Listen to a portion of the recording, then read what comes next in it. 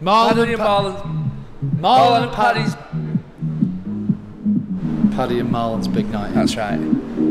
That's right. That's correct. Paddy. Marlon.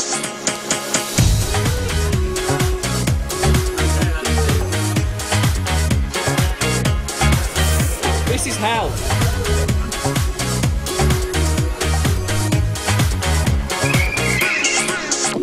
They've been friends for a decade and a half, really. It's led us up to this point where, you know, we've not seen them be silly, laddie boys for quite a while.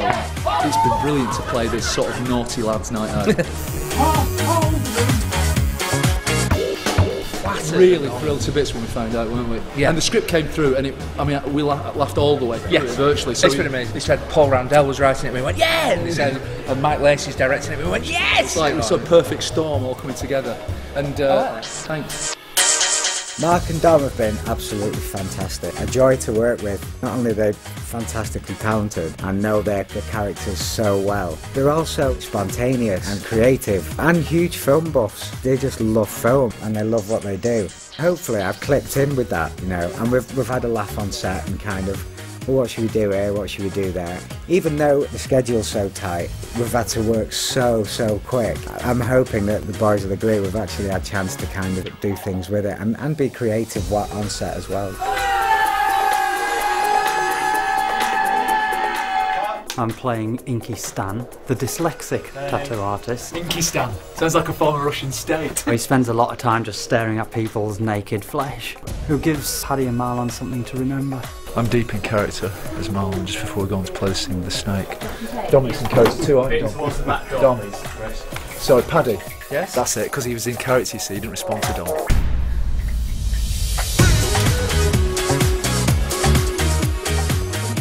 Not weird at all with the snake.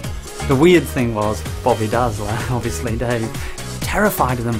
Biggest guy on set, and every time he looked at it, moving outside, scene 83. We filmed all the inside scenes in the tattoo parlour, and now we're about to start doing the exterior scenes, night scenes, and that's what we're setting up for now.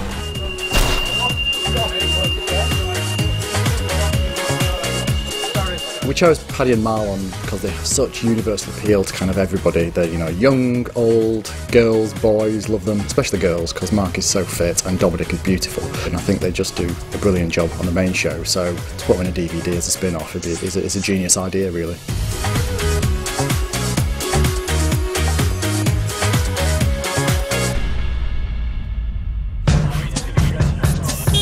I feel the need for speed, the speed of 11 miles per hour.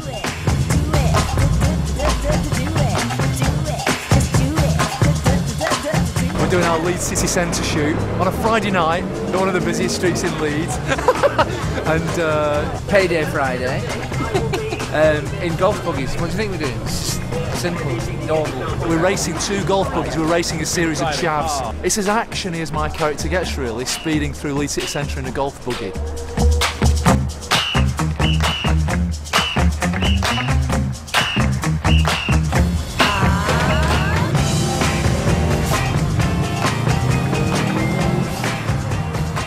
Yeah, it went well. The actors were into it, energy was great, the big city feel, nice to get out of Houghton.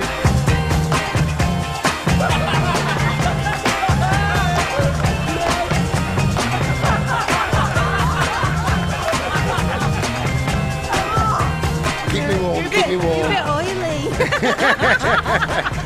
I'm glad you said oily, not greasy. It's around this time of night that I need a Diet Coke break. Do you know, I know exactly what you mean, Paddy. Refreshing. I don't know about you, but his physique reminds me very much of my own. He literally reminds me of me. No, not me. Apparently he's got a weird nipple. He's not that perfect.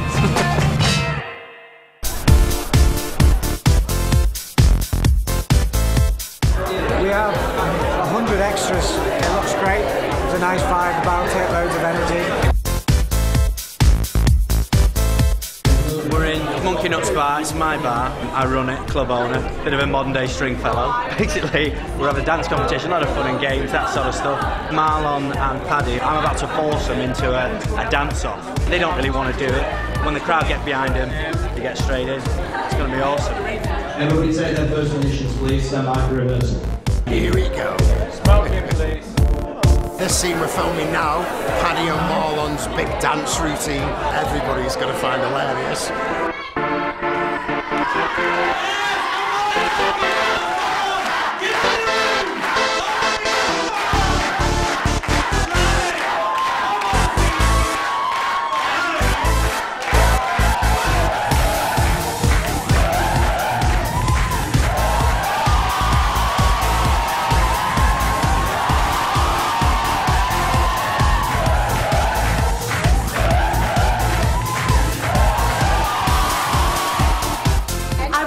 To say anything, darling, but I mean, Pearl does have a little moment on the dance floor, and you will see then that she has taught the boys.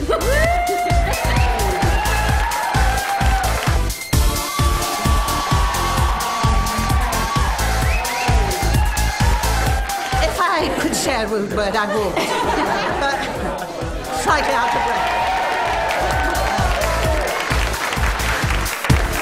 Paddy and Marlon's big night in, but really, it's Sue and Helen's big night out. It's Sue's birthday. Thank you very much. Big 5-0.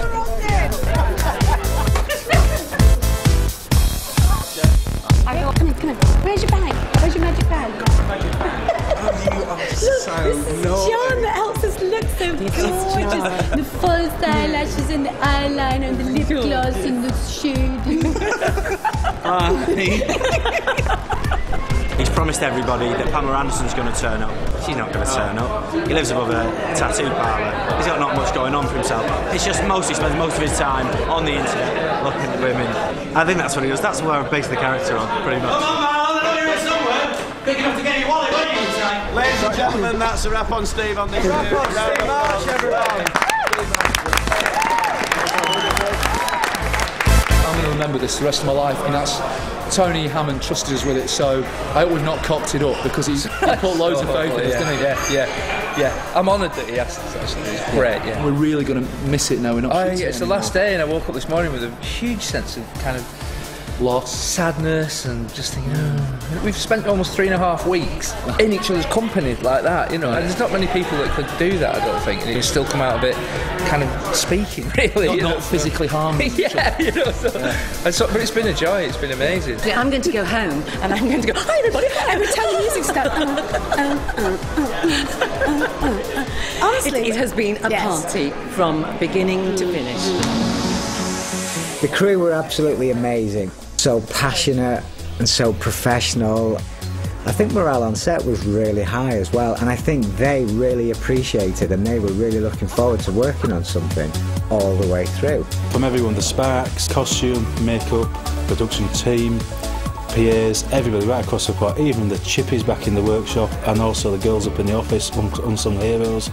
Everybody was absolutely fantastic. Everybody's pulling in the direction, and my old granny used to say to me, you're only as good as the people you surround yourself by, and the crew were absolutely fantastic. Worth a treat. To me it was quite ambitious in terms of location and content, and to shoot that in 14 days was quite daunting. But the way that the actors responded to that and the way that the crew responded to that was fantastic. I made up that I got asked to do it, you know, but I think what I'm most proud of, or one of the things I'm most proud of, was to have the opportunity to work with such an amazing cast and crew. You know, it's something that I'll remember for a long time, I think. There's two true professionals here, Matt and Dominic. I'd like you all to give a big round of applause for Miss Zoe Henry, who's done absolutely amazing.